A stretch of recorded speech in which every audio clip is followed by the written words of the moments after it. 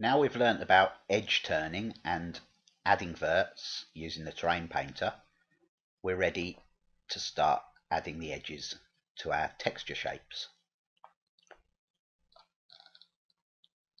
So we're going to use the terrain painter for this, and if I just zoom in to our T area, so we want to go terrain, surface, terrain painter, set our terrain painter to the usual settings, 1.0, and add density. And we're now going to trace around the shape, adding verts all the way around.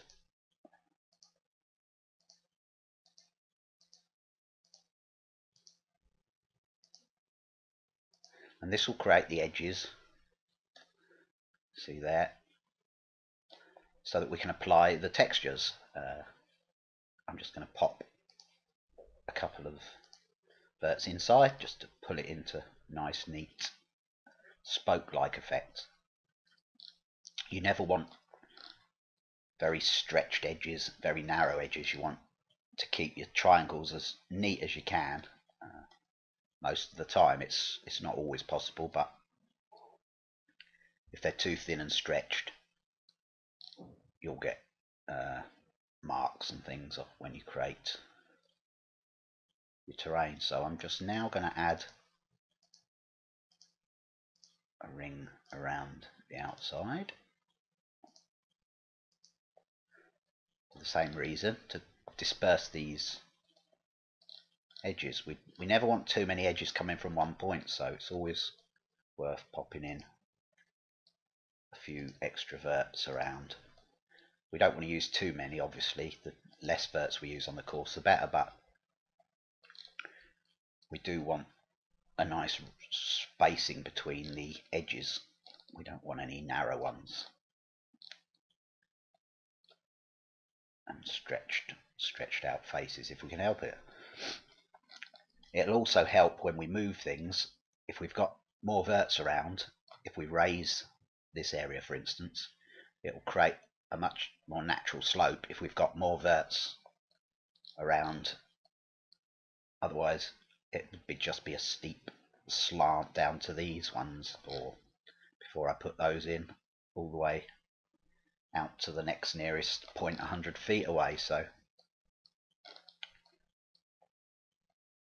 that's how we mark out our areas, and now we've just got to apply a texture to it. So we'll go to face, and using the drag select we can highlight all the areas in our T box, and we can choose a texture. For now we're just going to use the default ones, so the first T area, and apply. We've now got a T area. It's not perfectly shaped at the moment. You'll see I've got sort of sharp angled edges around here. That's because we haven't yet used the edge sharpening to pull in our textures and create the curves, but we can do this when we've got our textures in. So I'm going to do the same thing to this fairway. Back to the terrain painter, so I want to go surface and start plotting in our fairway. Like I said in a previous video, we don't have to worry about these funny mistakes we've got, because we're not going to trace exactly around them. We can create a nice smooth curve.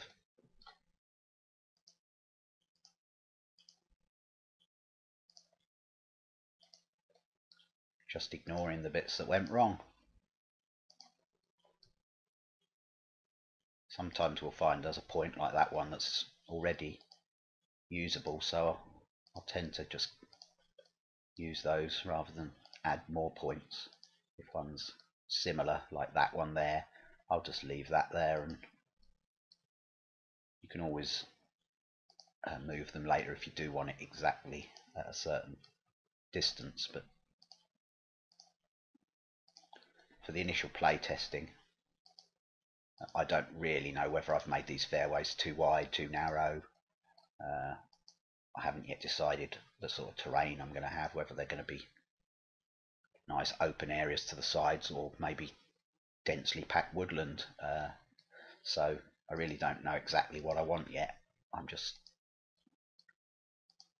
getting the basic shapes in, so I've got something to work with.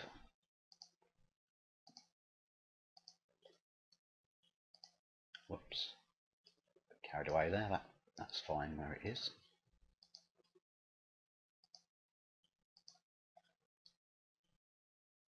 Now the spacings between the verts you add is really down to personal taste and how much you're likely to move them later, but you can always add more in later anyway. You tend to need more points when you're going around curves. And now I'm just going to come down the fairway and just break these long faces up a bit. We don't like long faces.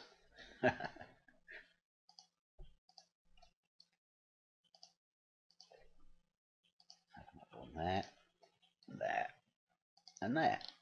So that's our fairway. So again, back to face, drag select. Remember, we don't need to do it in one go. We can stop. As long as we hold the shift key down when we restart, it will carry on adding.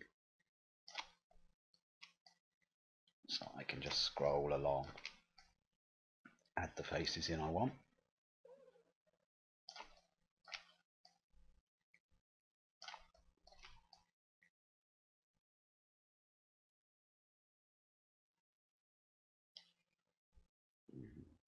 Should have done the green first, actually. Never mind. As the green's completely encased by this texture, it won't actually matter.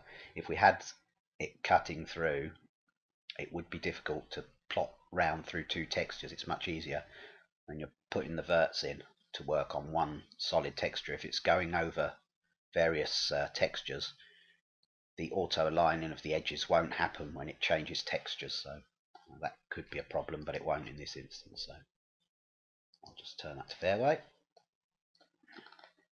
and now I'll just plot in the green.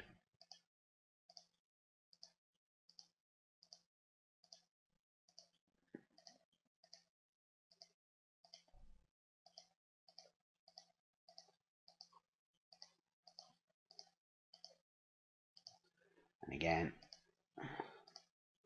add some more verts in. I tend to add quite a few more when I'm doing the greens because I know I'm going to need them later anyway to create the undulations. So I tend to break them up into the sort of sized areas I want to use. So view that. Yeah, that'll do. So again, just face it off with the drag.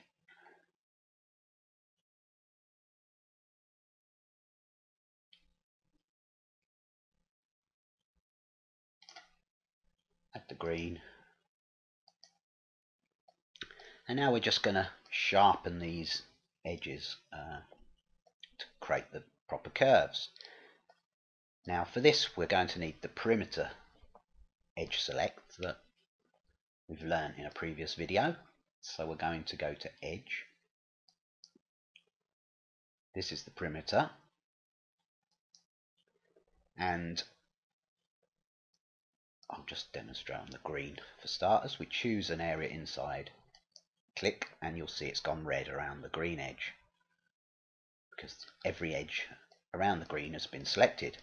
Now this is the tool we haven't discussed yet, which is the sharpen up the top here, sharpness. Click on that and you'll see it says sharpness 0.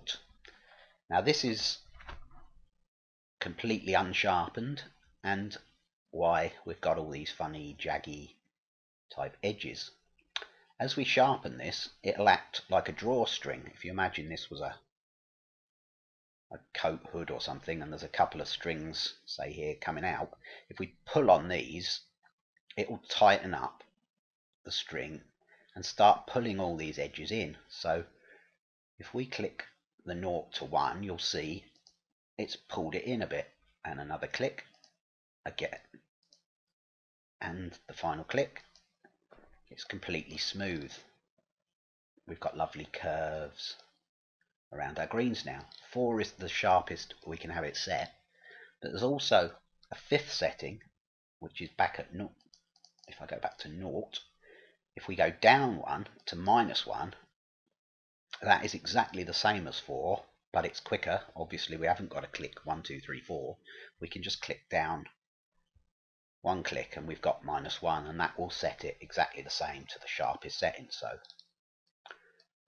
we've got our green nice and curved. We can do the same now to the fairway. So again, edge, click on select, perimeter, click inside, and the whole of our fairway is now selected. You'll notice also the green has been selected as well, because that's also a perimeter of this fairway texture. So if I'd have just used the edge on the fairway, I could have sharpened the green and the fairway at the same time. But I'm trying not to confuse you too much at the moment, so I'm trying to do things as simple as possible. So we've got our fairway selected. Again, sharpness down to -1. A nice curve fairway. The last one to do is the tee. Exactly the same. Select, sharpness -1. Now once we've done this, there's no need for these shapes we created around our fairway green and tee, so we can now delete those. So if we go to plan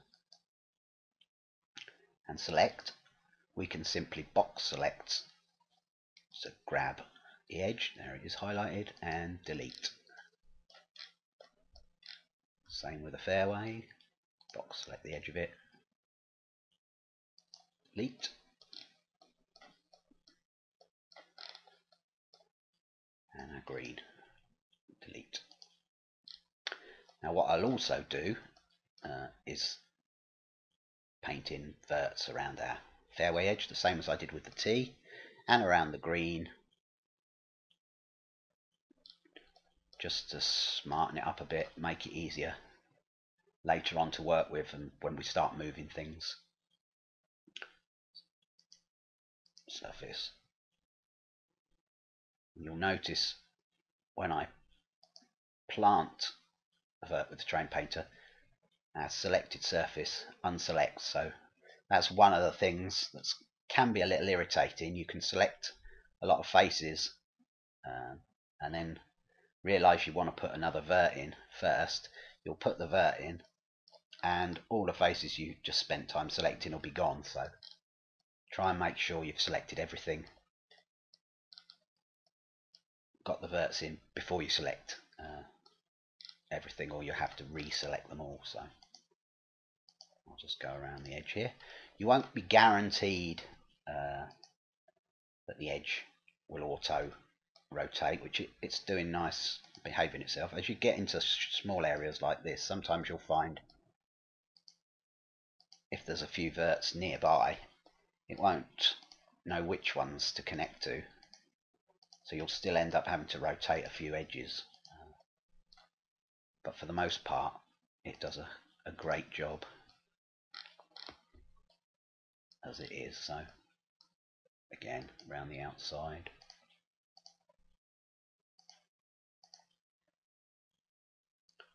don't think I've had any double verts. I might have had on when I was doing the tee at the start. I'll just check that.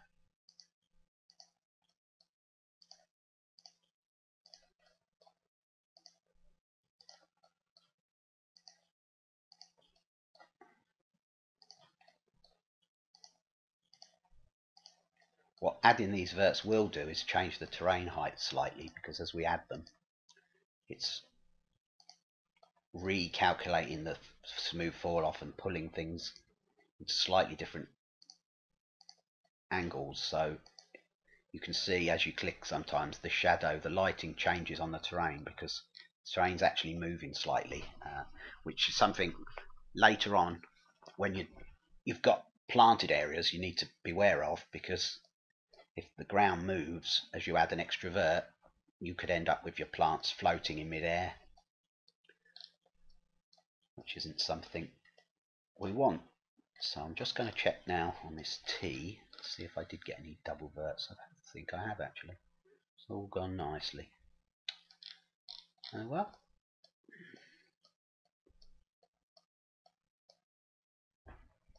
We've now got our main textures in.